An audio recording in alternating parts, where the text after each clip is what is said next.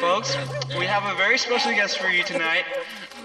I'd like to introduce Biomimicry, which adapts properties of animals, plants, and ecosystems to human designs and buildings. We realized we needed to look back to where we had always found inspiration, natural systems. Why can't our built environments engage the same kinds of dynamic principles that drive the natural world? So it became as simple for us as looking at how a spider builds. So as a spider builds by creating a dynamic structure, he connects to his environment, creating variable guidelines, and he creates a new environment for himself. So we realized we could borrow techniques like this from the natural world and apply them to existing construction systems. And organisms know how to do this. After 3.8 billion years, life has learned what works and what's appropriate on the planet.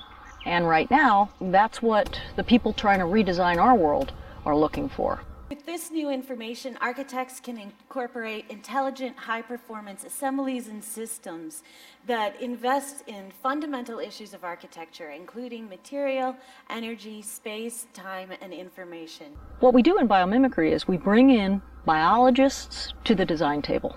We look at how does nature contain liquids? How does nature repel water? So for instance, go outside, look at any leaf and the veins in a leaf, and what you're seeing is the world's best water distribution network. There's an amazing thing called the Murray's Law that says that all branching structures in the natural world, including our lungs, they all follow a single mathematical formula. And it has to do with the pipe branches, and it drops down to a smaller diameter, and then it branches again, and that drops down to a smaller diameter, and that's predictable. People in green building now are starting to say, well, maybe our 90-degree angles that we have in plumbing are really friction devices. Maybe we should distribute electricity differently in a building, water differently in a building, even gases, even air conditioning differently in a building by mimicking this Murray's Law in our plumbing. Natural systems, like plants for example, offer a wide array of astounding properties that the discipline of architecture can really learn from. Plants, for example, are composed of modular building blocks at several scales. These modular building blocks give plants a regularity of sorts, but at the same time they also are able to generate a wide range of variation.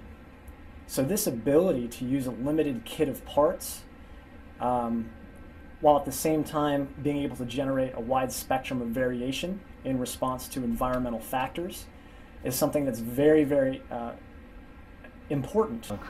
I was inspired by learning that the production of Portland cement, which is the main cementing component of concrete, produces about a ton of carbon dioxide for every ton of cement produced. We're studying how evolutionary structures are adapted to their environment. So for example, if we look at an organism like the corals that build reefs, there's a natural interaction between CO2, which is a gas, and water. And they come into equilibrium together, and the CO2 is dissolved in water.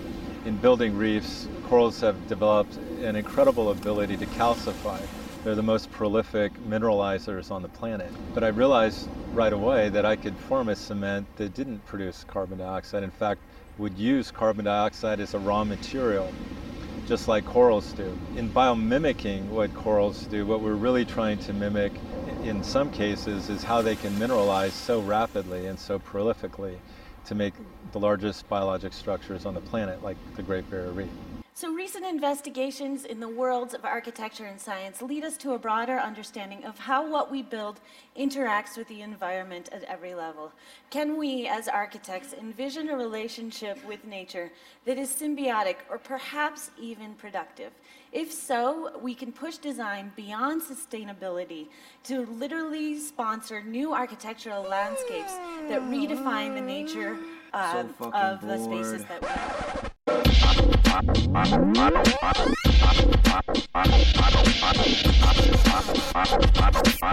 Let's hear it for the great Mr. Hunt.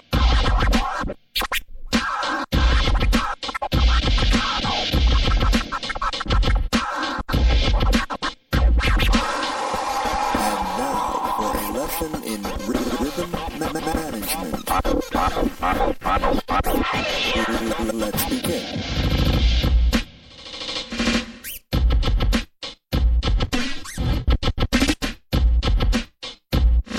All right now, wasn't that fun? Let's try something else.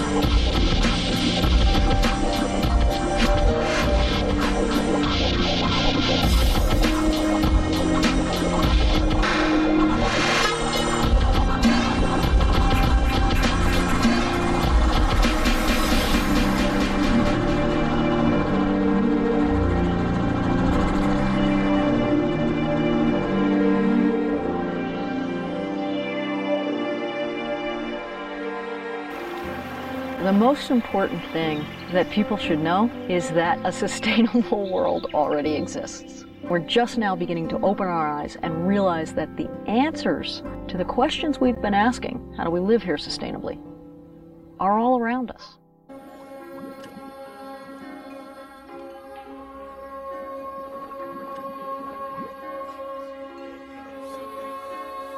Moisture is the essence of wetness. And wetness is the essence of beauty.